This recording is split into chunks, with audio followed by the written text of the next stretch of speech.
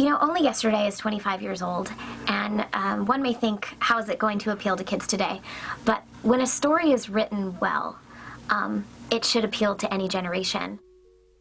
Cloudy? Huh? Do you like sun or clouds? A sunny day or a cloudy day?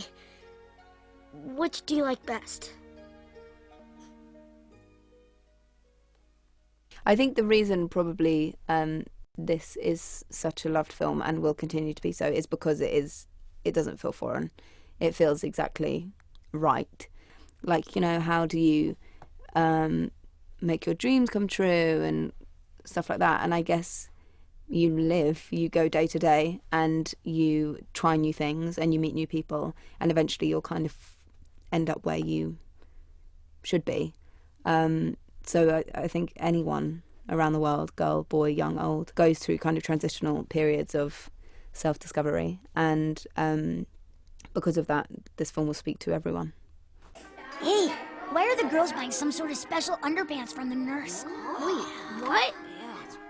It's so relatable and it's so realistic. And I love the fact that it was just done in a realistic way. And so, yeah, okay, sure, it may be awkward, but you know what? It is so perfect. It's like it's in the mind of a teenage girl. And so it doesn't matter that it was written 25 years ago. Anyone's going to be able to relate to it. Hey, farm girl. Dojo! I play a young farmer called Toshio, and he is the epiphany of optimism. And he's very passionate about farming, and he's kind of wants to take it back to the way it was in the old days. So he doesn't want to use pesticides and machinery, and he feels that if he respects nature, then it will give back to him. It's like a beautiful symbiotic relationship between man and nature. And he kind of falls in love with the lead character, Taiko, and he has his very own kind of charming way of wooing her.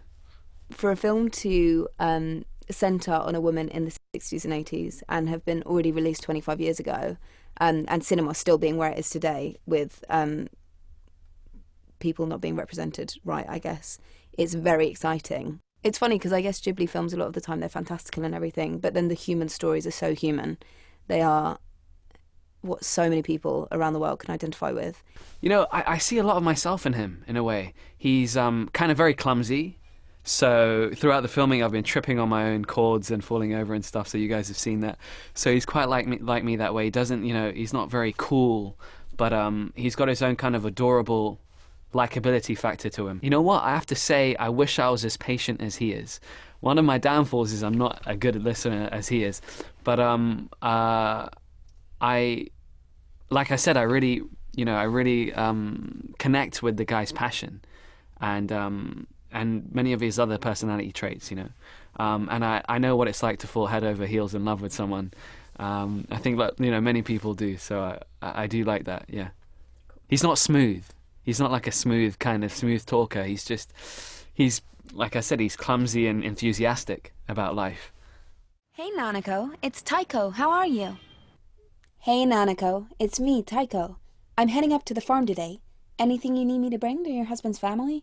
So it takes a little while to figure out the character, and then all of a sudden you hit it and you're like, okay, that's it. You're in your lane. And then you just go through and record your lines one by one. Oftentimes in film, you're in the studio by yourself. You're not with the rest of the cast. So that's something that's different in voice acting versus live action is you usually get to meet the cast at the premiere. It's really exciting. You know, you shake hands and you're like, hi, nice to meet you. I was your sister.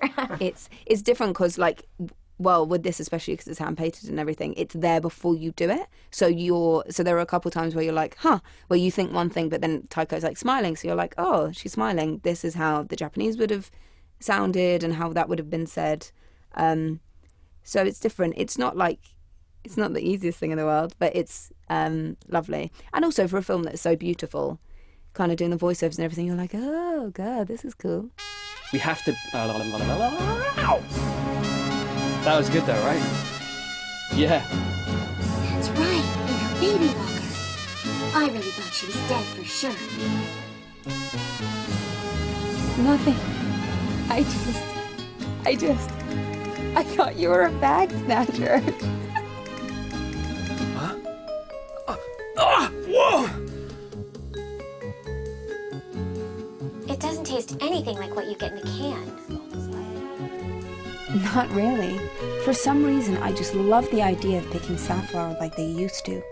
Of course, living up here, you must know all about it. A film like Only Yesterday really could be done in live action.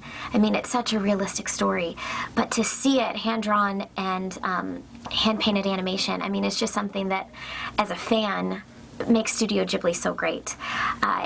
It's so beautiful, and I just love sitting in the theater and watching the final product, and you just realize that you're a small part of a true piece of art.